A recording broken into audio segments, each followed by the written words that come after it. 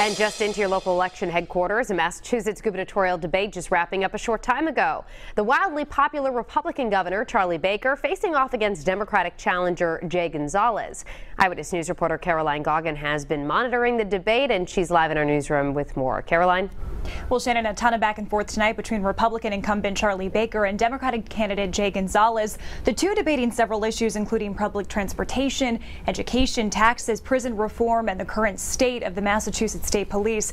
And here are a couple of takeaways for you tonight. Gonzalez has recently called on the governor to fire the head of state police following a series of recent scandals. During tonight's debate, Governor Baker said he's proud of the work the colonel has done.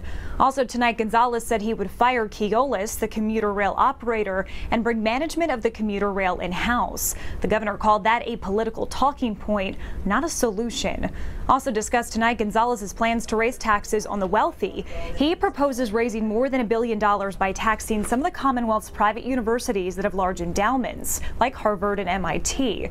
Governor Baker fired back on that point. He says he does not believe it's right to take away from these schools. He says that would essentially punish education. Finally, candidate Gonzalez, who worked under Governor Patrick's administration, stressed that he wants to shake up the status quo. Governor Baker argued he's already done that. If I was a status quo governor, there'd still be thousands of homeless families living in hotels and motels in Massachusetts. There aren't.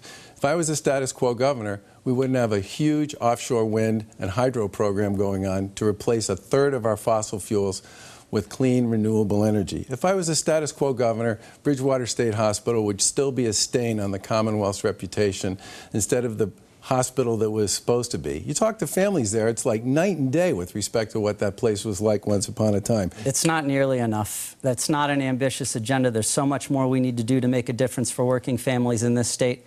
That's who I'm going to fight for. I'm going to provide bold leadership on climate change. You were forced by a court to make progress. You got a C grade from climate organizations who think you're not doing enough, and you're not.